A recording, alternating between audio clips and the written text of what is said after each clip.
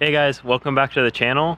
In today's video we're going to be talking about my new car, so let me introduce you to my 1970 Volkswagen Bug.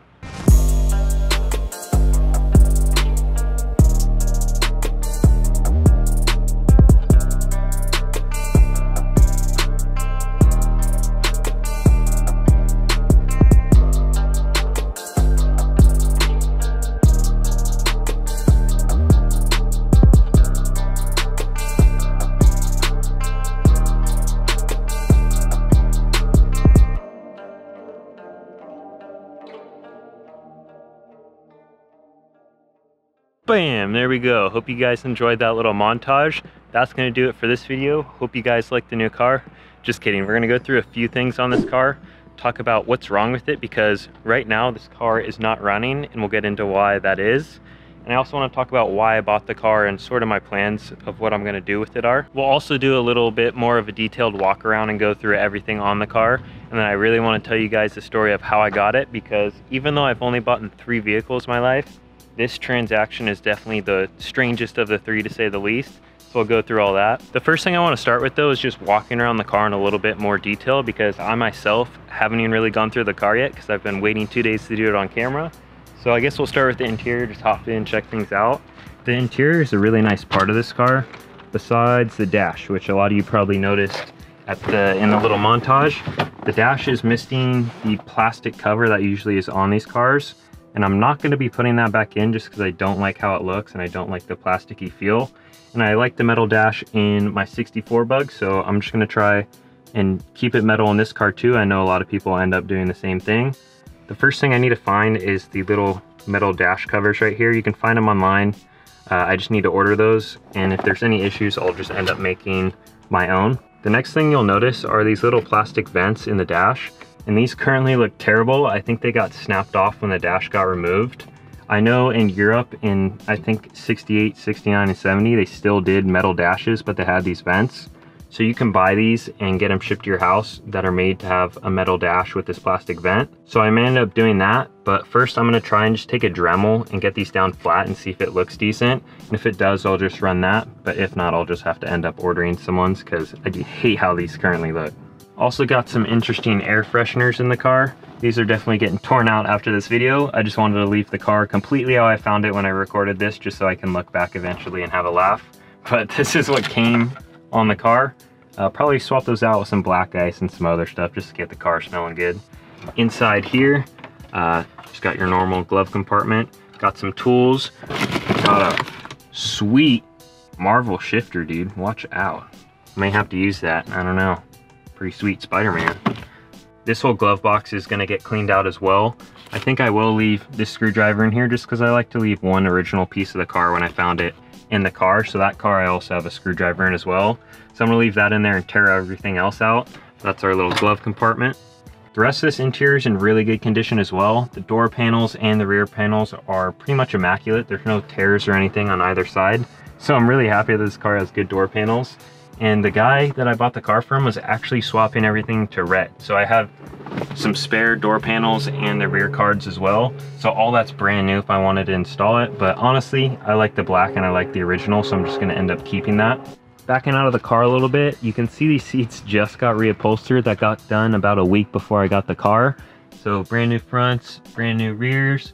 And then again, that's why you're swapping the door cards as well, just to match.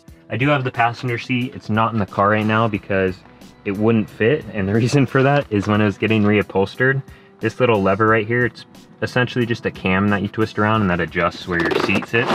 When the passenger seat was getting reupholstered, it got put on the same side as this one, so on the left side. And when you try and put the seat in, that interferes with your trans tunnel right here. So the seat's in the garage right now, and I already swapped the adjuster over to the right side. I just need to put the seat back in. Over here you can see the little seat belt clipper, and that just needs to get bolted back on via those bolts. Has the standard seat belts right there bolted up. And then we also got this little cover in the back that's pretty clean. I'm probably gonna leave that in there for now, but eventually that will get removed. But really clean interior on this car. I'm super happy about it. For some reason, I always get the cars with good interiors. This car and the 64 both have really nice interiors, so I'm pumped for that. Although the paint does look really good on this car, it's not as good as you might think. There doesn't seem to be clear coat on here, and there's quite a bit of orange peel. It almost looked like it was rolled on or something like that, but it does look good from afar. Just if you come up close, you'll notice the imperfections in it. One thing that I learned on my last car too is to check for these weather seals to see if you're gonna have to replace them. On this car, they're almost all perfect. The rubber's in really good condition. It looks like these were replaced somewhat recently. The only problem is these ones on the window, which I can replace that. The wing windows, those in really good condition. Front window, really nice condition as well. So I'm pretty happy that I just have to replace these ones and none of the other ones, because on that car, the quarter window ones were not that difficult, but these ones were kind of a pain to do, especially to get the old ones out because they were really rock hard and hard to get out. So I'm glad I don't have to deal with any of that on this car. It's already all done. You've probably noticed that this car is pretty rust free. Even the belly pin on it is really clean. There's not really any rust down there. And the only spot that I did find is right here. That's the only bad spot, and it's under the paint. When I decide to paint this car, which I am planning on doing eventually, I'll just go through and get rid of that rust so I don't have to worry about it. We'll go through, check out the little front compartment. So we'll open that up, pop this lever all the way down. That seems to be how you release the hood on these cars. And we'll go through, open that up. So this guy opens up. This isn't bent at all, in really good condition. Just have your typical stuff in here. You got the spare, and then just your normal rat's nest that comes with these cars. He also left me with a little jack, and I'm not sure what this is. Pacific Bell, I don't know. Oh, is this like a windshield cover, I guess? Okay. Here, those look like brake pads? Yeah, it is. So we got some spare brake pads as well, and just a box. You didn't even leave me with the tire inflator, dude. I just got the box. What's that all about? So now we'll move on to the motor of the car and why it's not running. I'll give you quite a big hint. What's going on right there? Oh, I don't know. Let's open this up. Oh, geez. What the heck happened in here? So yes, this motor did catch on fire. Happened in your typical spot with the fuel filter. I learned on that car not to put it back there. After I did the will it run for it, everybody says relocate that fuel filter. So on that car, I now have it underneath and nowhere in the engine bay. That's what's gonna happen once I redo all this, is I'm gonna put the filter down below and then just have this as a line going straight to the carburetor, and obviously have hose clamps. That's part of the reason that this popped off, is because of no hose clamps. So this is typically how these cars catch on fire, is either the fuel filter or the little stub on the carburetor pops out and you get fuel leaking. It always ends up on the distributor because you have spark in there. It'll just ignite the fuel. So after looking this over, it's not going to take a huge amount of work to get this thing running again. I already ordered all the parts and they're on the way. One thing you'll also notice is this is a dual port motor. These 70 cars were supposed to come with a 1600 single port, and 71 and later they came with the dual ports, which made a little bit more power. So this motor got swapped into this car at some point, not sure when, and I'm not sure how many miles this car had. Luckily I was able to drive it before it caught fire, so I know that this is a good running motor, and I'm not worried about having any problems once I replace all these accessories. But I am very happy that I already got upgraded to the dual port over the single port, because I was planning on doing that at some point anyways. So that's the motor on this car. I will be doing a will it run video once I get all the parts in and get it all on. So look forward to that. That'll probably be out next week. But yeah, we've got some work ahead of us for there. And you'll also notice, got the black and yellow plates. These unfortunately are not going to be on the car. In California, if you want to transfer these black and yellow plates, even though it's not customized with special lettering, you do have to fill out a form, and the seller of the car has to fill out a form. And I just didn't want to go through that and have to go get a signature again. So I have standard plates for now, and I'm going to be getting my own custom plates in the next few months once they finally show up. So I'll have my own black and yellows in a few months, but for now we're just gonna have to stick with some stock plates on this thing. So now I want to talk about how I ended up getting this car. I'd been on the search for one for a 69 or a 70 bug for about 3 months. So I was looking on OfferUp about every hour. I was looking on Facebook Marketplace, Craigslist, and I was posting on my Instagram just to see if anybody had one for sale. So I was looking every hour or so on OfferUp, and I just couldn't find anything, or everything was just overpriced. So what I ended up doing is I went back and looked at ads that were listed months and months and months prior, and just nobody had gone and bought the car yet. This car was listed for about 6 months, I think it was, and I messaged him. He still had the car. He was just getting the interior redone at that point, and then he was going to repost it for sale.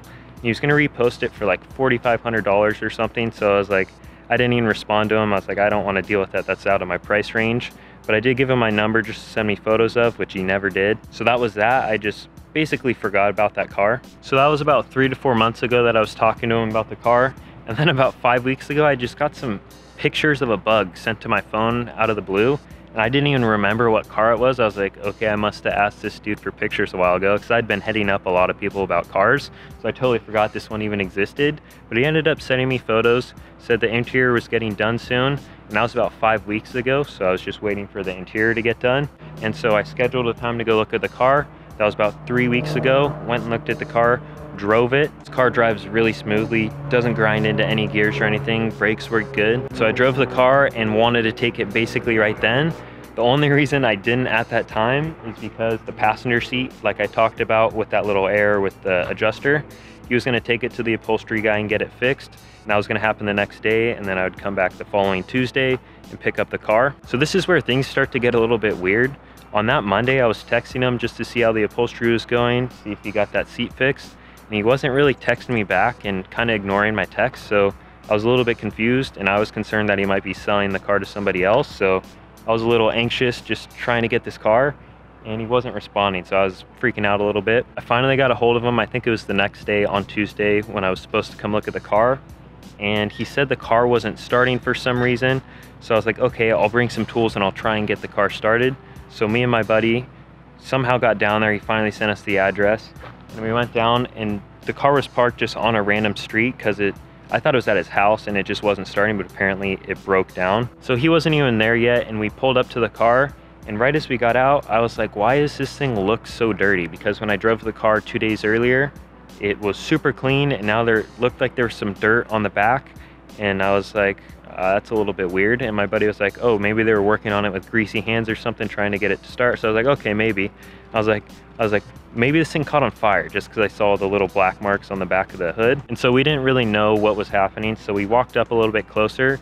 My buddy was like, what's that underneath the car? And there's a puddle of fluid, which I think is gas. I'm not really sure what it was. And I was like, what the heck? So I popped the deck lid, and I saw just everything melted, and it had caught on fire. And as you see, there's a bunch of dirt in the back of the thing that I have to clean out still. So somebody that was driving it definitely knew the car caught on fire and put the fire out. At this point, I was really unhappy because the dude wasn't honest with me. He just said, oh, it wasn't starting. And so I just wasted my time and my buddy's time to go down there and just see this thing burnt up. So we left right then and there before the guy even showed up, and basically forgot about it. So fast forward to last Friday, I thought I'd text the guy just to see how much he'd actually want for the car in its current state. And he threw me back a number that was somewhere where I was thinking. So my dad and I took our trailer down there with the winch on it all the way down to Chula Vista and got this thing on Monday. I'm really happy that the deal finally went through, because just from me texting him originally with the photos and everything, that was 5 weeks ago, and I finally got the car 5 weeks later. So that's sort of the story of how I got this car. Definitely took the longest out of any car to close the deal on, 5 weeks in total, but we finally have it here. We can finally go have fun with it.